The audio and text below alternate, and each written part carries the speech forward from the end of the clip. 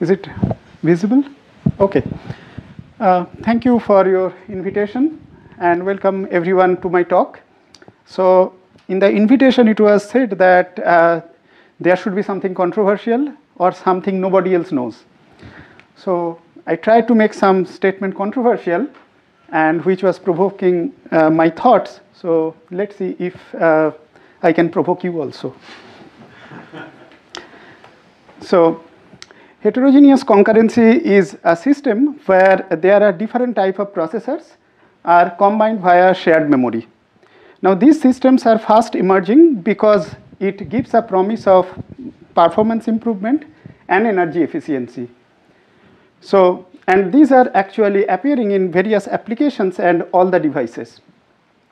So I will start with an example to understand this phenomena. Before going there, here is a message passing example. It is quite well known that x and y are 0, and in the left thread we are writing two values on x and then y, and on the other thread we are reading it in the opposite order. Now if we consider sequential consistency, this execution of a equal to 1 and b equal to 0 is not possible. This is pretty well known. Now if we go to the program which is running on x86, then this execution will also not be possible because the write-write pairs and read-read pairs cannot be reordered, and this gives us this guarantee. Whereas when we go to ARM processor, these reorderings or the out-of-order executions are possible and this behavior is possible. So this is pretty well known. Now from there on, we can think of a system where we have x86 and ARM processor, consider this as a hypothetical system, are connected via shared memory. Now, if we consider these programs where one thread runs on x86, one thread runs on x86 and another on ARM, now the question is whether these executions will be possible or not. Any idea? Yes? I guess I'd assume that, like, since the two processors don't synchronize with each other, it's going to be worse than either of their individual models. Okay, so this will be possible. Okay, that's a good explanation. You only need one disorder to get disorder. Exactly. So if we consider the ARM processor, it allows the reordering of the write-write or read-read pairs, and because of this reordering, after that we can come up with an interleaving execution where this behavior is possible. Now with this understanding, now we wanted to understand for another type of heterogeneous system which comprised of x86 CPU and PTX, which stands for NVIDIA GPU. Now the question is that what is the possible behavior? Now when we went to this area, there was first we wanted to understand that what are the difference between these two different types of processors. So there is a long list, you need not to read through that, but basically the threading models are different, the primitives have different properties, the orderings of these accesses are different, there is some more details for the threading models, so I will come to that. So to begin with, what we observed is the threading model for GPUs are very different from the CPU models, because the GPU actually structures their thread in terms of hierarchies, and based on the proximity of the accesses, that makes a difference when we have synchronization or different relations. Now, because of this, we have various different types of primitives. In x86, we have traditional load, store, read, modify, write, and fence, whereas PTX provides these operations along with memory orders similar to C++, and there is scope, different types of scope. So CTA stands for if it is working on a very close set of threads. Then GPU says that if it is in one GPU, and the system is if it is an entire system. Now, with these three parameters, the memory access becomes a combination of memory operation, order, and scope. Now, so in PTX, you find a large number of possible accesses, And these accesses actually determine, based on certain relations, that what is the memory ordering and what is the synchronization property we can get within a GPU. Now, if we look at the other types of properties, for example, multi-copy atomicity and non-multi-copy atomicity, then here is an example, the independent read and independent write example. And here this behavior is not allowed in x86, but it is allowed in the PTX model. So now if we take these programs and think of it that executing these where the read threads are x86 and the write threads are the PTX threads, now we wanted to ask that what kind of behavior we can get. Will it be allowed or disallowed? Any guess?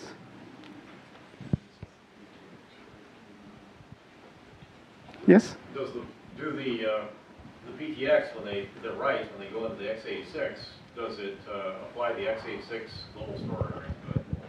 Yes.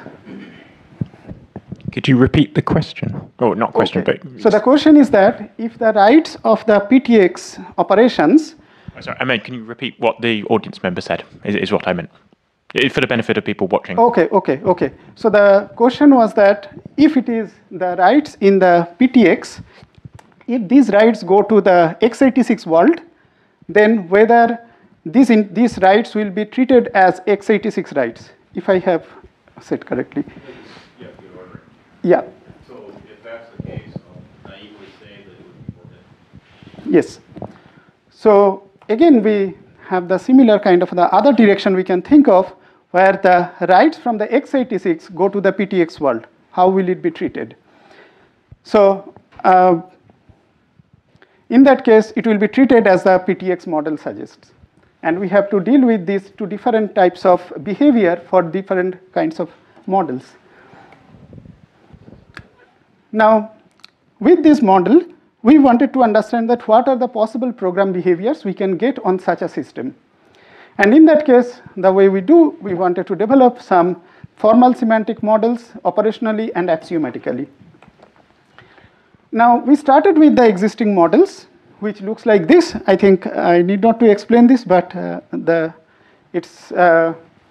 left one is x86, the right one is PTX. These are available in respective papers. And if you look at it, there are several differences between these models, but I want to point out to one or two cases. For example, if you consider the two very primitive constraints, the SC per location and atomicity, then in a CPU world, it is SC per location and atomicity is actually throughout the globally for the entire execution and for the entire systems. Whereas if we go to the GPU world, these properties are scoped. For example, that if you look at this, the properties in atomicity and essentially the SC per location, there is an additional parameter MS, which stands for morally strong accesses. So which says that how close are these accesses in terms of the scopes of the GPU, and based on that we can give the guarantees of coherence or atomicity for these systems. So these differences are actually fundamentally there between the CPU and GPU world. Now, when we wanted to, and we had to consider these when we are trying to model these systems. So there are some, so when we are trying to combine these, we wanted to address some goals for the semantics. The first one we wanted to do is that if we have two systems and if we combine these systems and develop a joint model for these heterogeneous ones, then if we don't have the processor of one type, then the model should fall back to the original model of the system. So, and the second property that we wanted is that the existing compiler mapping from the existing programming languages to these architectures primitives should hold. Because we don't want that if we just combine two different types of devices, the compiler needs to change completely. Questions?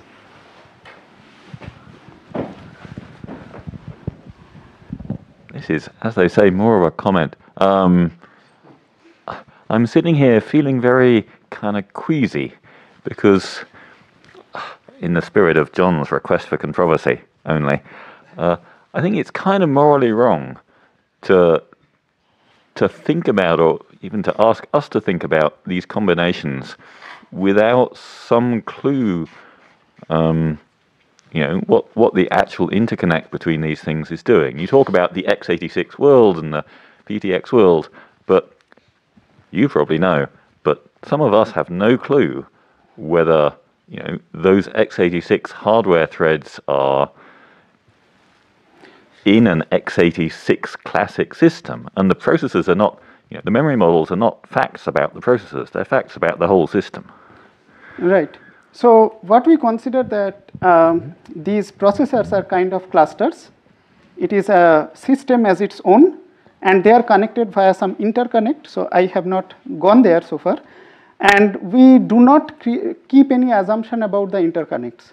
So if we, for example, we have done some experiments with some protocols, but if we consider some different types of interconnects like CXL or other CHI, each of them will come up with different properties, definitely, and that will be also probably will strengthen the overall model that we are proposing now. But the first step what we wanted to make is that irrespective of how they are interconnected, how do we can combine them? If we have a very weak interconnect, then will we be able to come up with a model for that?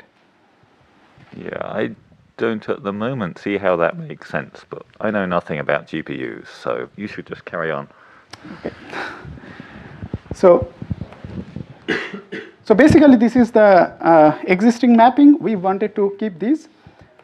And to do the modeling, so how much time do I have? 6 minutes. Okay.